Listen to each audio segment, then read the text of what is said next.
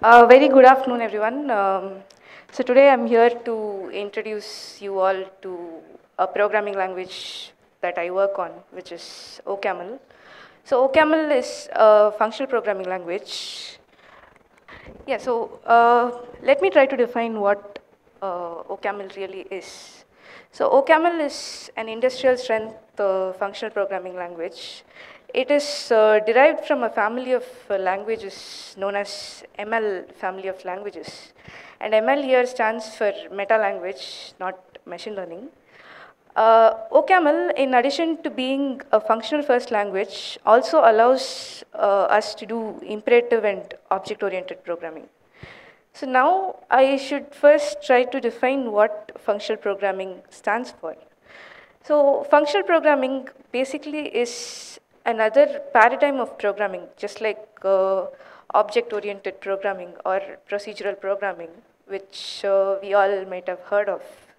So in functional programming, functions are treated as first-class citizens. So it is inspired from a mathematical system known as lambda calculus. Lambda calculus was introduced by Alonzo Church in the 1930s, after which Alan Turing came up with his own mathematical model of Turing machines. And later on, Church and Turing together went on to prove that the two different types of mathematical models, that is lambda calculus and Turing machines, are equivalent. So this is termed as something called the Church-Turing hypothesis. So the first actual functional programming language was Lisp, which was introduced in 1958 by John McCarthy, who is also one of the inventors of artificial intelligence. So more functional programming languages in use currently are Haskell, Standard ML, which is also derived from the ML family of languages, Scala, which is functional programming on the JVM, and the other family of languages is Lisp. Lisp stands for a family of languages, and the commonly used ones are Scheme, Clojure, Racket, and there are many more dialects of Scheme that are in use. So as far as OCaml is concerned, it dates back to Lisp. So the order of its descendants is that it started with Lisp, and it went on to its successor called ISWIM. ISWIM stands for If You See What I Mean. And then came ML, and then Xavier Leroy and Damien Doliges at a French research institute called INRIA wrote the first version of Camel Light, which went on to be a predecessor of OCaml. And OCaml is the programming language that we are going to have a look at now. So before we go on to look at the features of OCaml, let me try and tell you why we should care about it. So programming languages matter, and they affect the way you think about programming. End of the day, what do we want to do with programming? We use programming languages as tools to solve interesting problems, and the language that you're using affects the way you solve the problem. And so to quote Alan Perels, who was the first winner of the Turing Award, a language that doesn't affect the way you think about programming is not worth knowing. And now I'm going to try and convince you why OCaml is a language worth knowing. So another thing to observe here is functional programming predicts the future. Let me quote some examples. So garbage collection, many of us might have heard of garbage collection, which is one single feature that makes life as a programmer easy. I'm sure C programmers here might agree with it. So garbage collection was made mainstream by Java in 1995. But if we look at the history of garbage collection, it was introduced way back in the 1950s in Lisp. So it took somewhere around 3 decades for it to be mainstream, for a feature that we take for granted these days. And higher order functions, which I will come to in a bit, were again introduced by Lisp in 1958, but they have been adapted into more and more mainstream languages like Java, C Sharp, and I'm told C++ too. And the other one is type inference. So type inference is the compiler does the job of telling you what the type of the functions you write are. And type inference was introduced in ML, and it has been adapted into more and more mainstream languages like C++ and Java. Generics were introduced in Java 5, but they were already in ML when it was introduced in the 1990s. So, another question that we should ask ourselves is, who are we writing programs for? We are certainly writing programs that are to be executed in machines, but there's also the element of reading the programs. So it is human beings, our fellow colleagues or our peers, who are going to read the programs that we write. We spend a lot of time optimizing programs for machines, but what about the human side? And the advantage that OCaml gives you here is that it enables you to write elegant programs, and I'll show you how. Moving on to some of the core principles of OCaml. OCaml supports immutability, and it has support for algebraic data types and pattern matching, which makes writing complex data types easy. It also has support for higher order functions, which let you treat functions like how you treat functions in mathematics. It comes with a very powerful Hindley-Milner type inference system, which does the job of inferring types for you, and that makes writing programs simpler than otherwise. Contrary to popular belief that GC languages are not conducive for writing systems programming applications, OCaml is very performant and has first-class support for Unix programming. So it makes it a very good candidate for writing systems programming applications, and I'll speak about some of them later.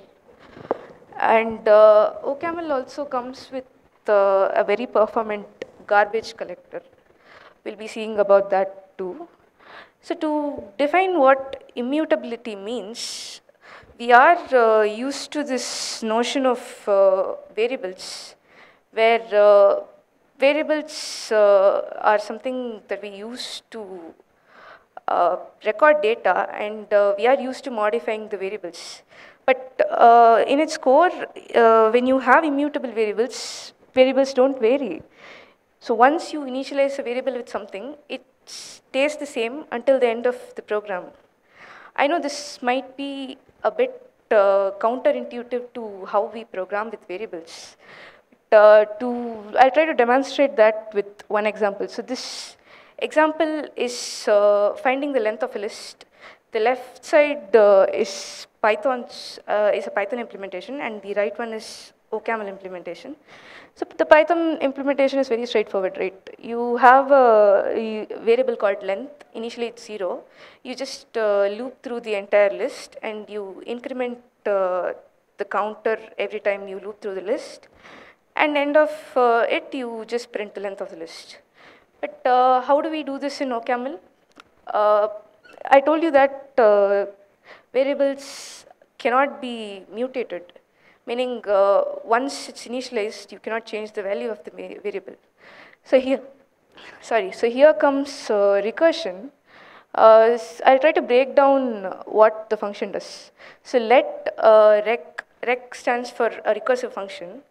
Length is the name of the function, and it takes an argument list. So we are matching list with the different type constructors. So the open and close bracket indicates that it's an empty list. So when a list is empty, its length is essentially 0. And the second type constructor is what is known as cons, where x is the head element and xs is the rest of the list. So x contributes for 1 to the length of the list, And we essentially call the same function again to calculate the length of the rest of the list. And the final answer is again the length of the list. So you can see a type annotation for this below, which was actually inferred by the compiler. So more often than not, it's easy to gauge what a function does just by looking at the type of the function. So it's a very powerful tool. Next comes algebraic data types. So this example that I have here is of a binary tree and in-order, pre-order, and post-order traversal of a binary tree. For the record, I tried to have a similar comparison to that of what I had shown earlier. And I couldn't fit in the Java or C++ versions of this into a slide, so I decided to skip that. Algebraic data types are a way to combine types, different types. So even in this example, tree can have an empty node, or it can have a node and the two successors of the binary tree's node. And the function here is lambda for pattern matching. Lambda is, like I said, derived from lambda calculus. So it is going to match the tree to see if it's empty or if it has some data in the form of a node. And you can continue the operations as that goes. Coming to higher order functions, like I said, functions are treated as first class citizens, and functions are treated like how we treat data. So in this example, as we can see, we have a multiply function which basically just multiplies two integers. And if you see the double function here, it's a higher order function, meaning it takes one argument in the multiply function. So when you're going to double some number, we know that it's going to be multiplied by 2. So we already know one argument of that function, so that in itself is passed on to as an argument to the new function, which is double. And this, again, when it's applied to some number like, say, double 10, it's going to return 20. The other example here is square, which is you just multiply a number by itself. And quad can again be written by using the same function square. So it also promotes reusability of the code that we have already written. So one effect of this is that functions are composable. You can, I'm sure many of us might have learned about composing functions in mathematics, and you just treat the functions like how you treat them there. So compose operator here, sorry, it's a function here. So compose function here lets you run two different functions at a time. This may seem like something simple, but this gives you a framework which is very powerful to process data. And like I said, OCaml comes with garbage collector, which is battle tested. It is very performant, and it follows a generational collection scheme, which is it has a large major heap and a small minor heap.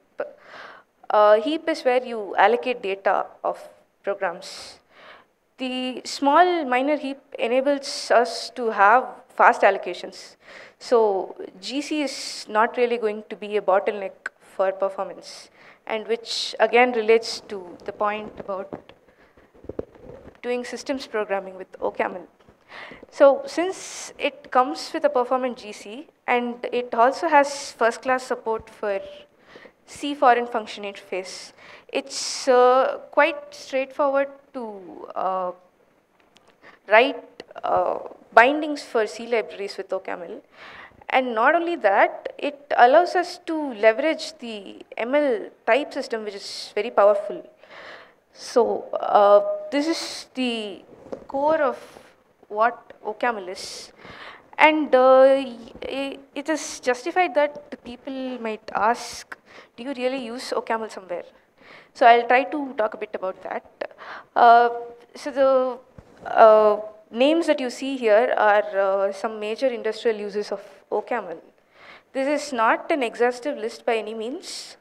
So Facebook uses OCaml for many of their internal projects. Jane Street Capital is a trading firm that uses OCaml for almost all of their projects, and they are big source of open source OCaml libraries as well.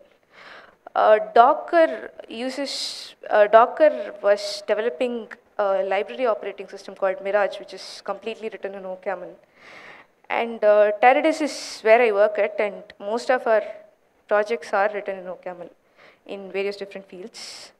Microsoft Research uses OCaml to write this programming language called F***, which is a formal verification framework. These are some other examples of software that are written in OCaml. So Coq is a tool for formally verifying programs.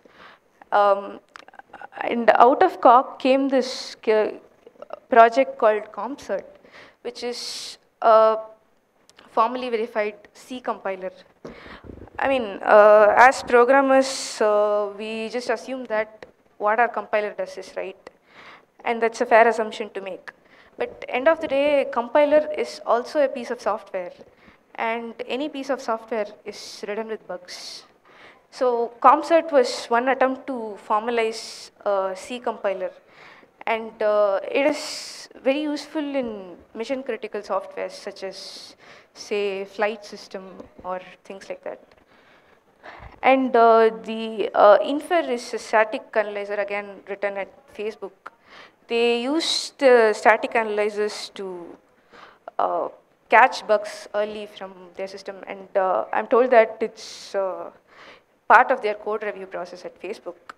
Hack is again developed at Facebook, and it's a way to make PHP have types, because Facebook's early systems were written in PHP, and after a point they realized that it was getting increasingly difficult to maintain that. And so they came up with this Hack, which is a programming language that supports types in PHP. There are more such projects written in OCaml, so we do use it in real life.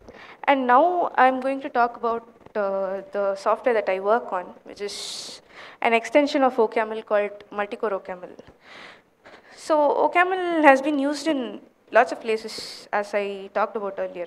But one pain point with OCaml was that OCaml did not support running programs in parallel. So Multicore OCaml tries to solve that problem by introducing concurrency and parallelism in OCaml. And so Multicore OCaml adds shared memory parallelism and support for concurrency. So what do we mean by concurrency? Concurrency is the ability to run overlapped computations. And parallelism is the ability to run multiple processes at a time in different CPUs. So there's an inherent difference to it. OCaml 5 will be the first official release of OCaml that supports multicore. It is expected to be released in September, and I hope I'm not speaking too soon. So to talk a bit about the history of Multicore OCaml, it started in way back in 2014 at the University of Cambridge, and development has been happening since then in different places. At OCaml Labs, which was spun out of the University of Cambridge Computer Lab, and then later at IIT Madras, and now at Teradus. So the major challenge with Multicore OCaml was that the OCaml garbage collector had a global lock. So that means you cannot run it on multiple cores at a time. The major work that went into the development of Multicore OCaml was the development of garbage collector that supports multicore. And it was also important to build something that was backwards compatible, because OCaml has been in existence for more than 25 years now, and there are millions of lines of code running in production, and we don't want to take a hit in it. Uh,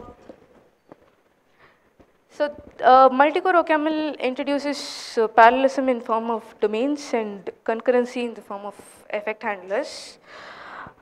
Domains are mapped one-on-one to OS threads, and effect handlers are non-local control flow mechanism, something like exceptions to support concurrency. This is the fundamental units provided by the compiler. And on top of it, we built some libraries to make it more usable. So domainslib is the nested parallelism library for Multicore OCaml. It provides an async await mechanism, much like the promise mechanism we are all used to. It also has more functions that are derived from the async await mechanism, which are parallel for, parallel scan, etc. So on coming to the other part of it, EIO is this concurrency library. OCaml actually supports concurrency even in its single core. So it has different mechanisms for supporting concurrency, such as system threads. The name thread is counterintuitive in the sense that those are threads, but those are still being run on single core. There's no real parallelism with the threads in OCaml. But domain, which I talked about earlier, is the fundamental unit of parallelism in OCaml. The other commonly used mechanism for concurrency in OCaml is something called LWT, lightweight threads. LWT is again a misnomer in the sense that they are not really threads, they are promises. But they use monadic forms of concurrency for expressing overlapping computations. And that's how almost all OCaml software has been written till now. EIO is this new library for concurrency based on algebraic effects.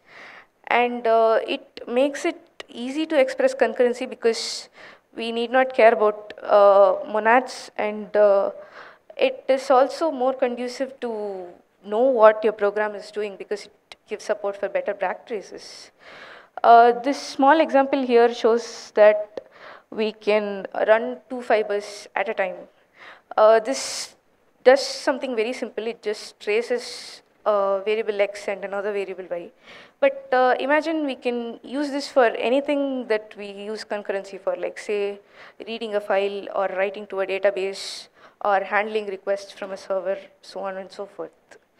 So domainslib and EIO are sort of going to redefine how programs are written in OCaml. And that also brings us to an interesting point in the development of OCaml, because all the software that has been written till now are written for single core and are optimized for the same. So my team right now is working on moving the entire ecosystem to this new framework of writing parallel and concurrent programs. And we have seen many interesting things with it. Like I said, OCaml supports CFFI, and we have lots of software that use C bindings, and that is also something relevant to this because it assumes that the C software is thread safe, but we found that in many cases it's not. So we are also looking at ways to support more tooling to do that. And this brings me to the end of what OCaml and Multicore OCaml is. I'm happy to take any questions. Seen, let's say, Go and Rust, and that have come up in the last decade, just take off. So why do you think there's this disparity in, let's say, OCaml's adoption compared to more contemporary languages? Yeah, that's a very good question. Like you said, OCaml has been around for a longer time than something like Rust or Go, and Rust and Go have a community that's much, much bigger than OCaml's. A part of this stems from the perception that functional programming languages are something academic and not suitable for real life. But we are actively working towards changing that perception. And we have a team called the adoption team, which is working towards this. There's also this problem of documentation. I think many speakers before me talked about this. But OCaml does have documentation, but it lacks, in the sense, resources for beginners to get started with OCaml. We are also working on that, and I'm hoping we see more and more adoption as we go. I hope that answers your question. I'll be happy to take more questions offline. Thank you.